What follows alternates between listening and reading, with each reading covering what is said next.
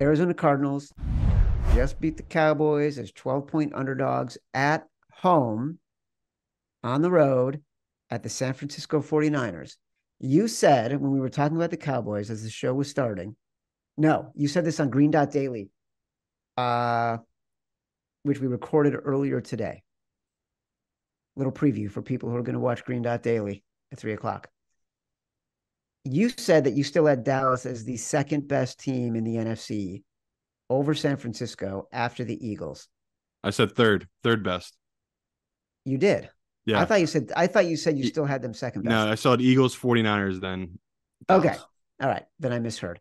Um, but I'm not betting on the Cardinals this week. Like this is not a okay, it's a huge dog bet on the Cardinals situation for me.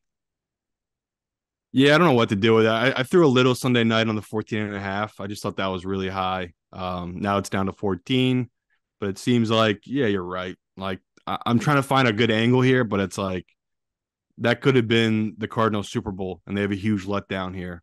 Or this could be the most, the greatest gambling covering team ever, Chad. And every week we're going to get value on them. So this week the public will come in on them. They'll take this number. So I'm assuming the sharp side will be the 49ers. I'm Yes. just torn because it's such a big number.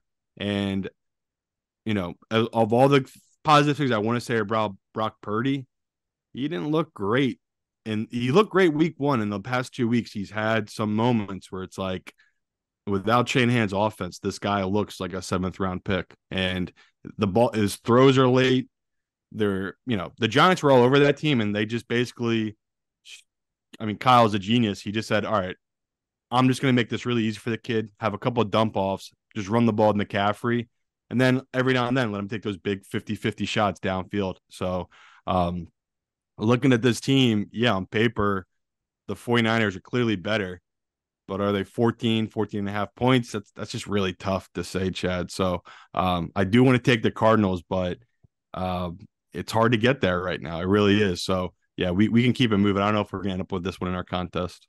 Oh, well, I'll tell you what, I think we're going to get some sharp calls about that because you mentioned it. You think the wise guys will be on the Niners. Yeah, The money is on the Niners and the tickets are on the Cardinals right now. that makes sense.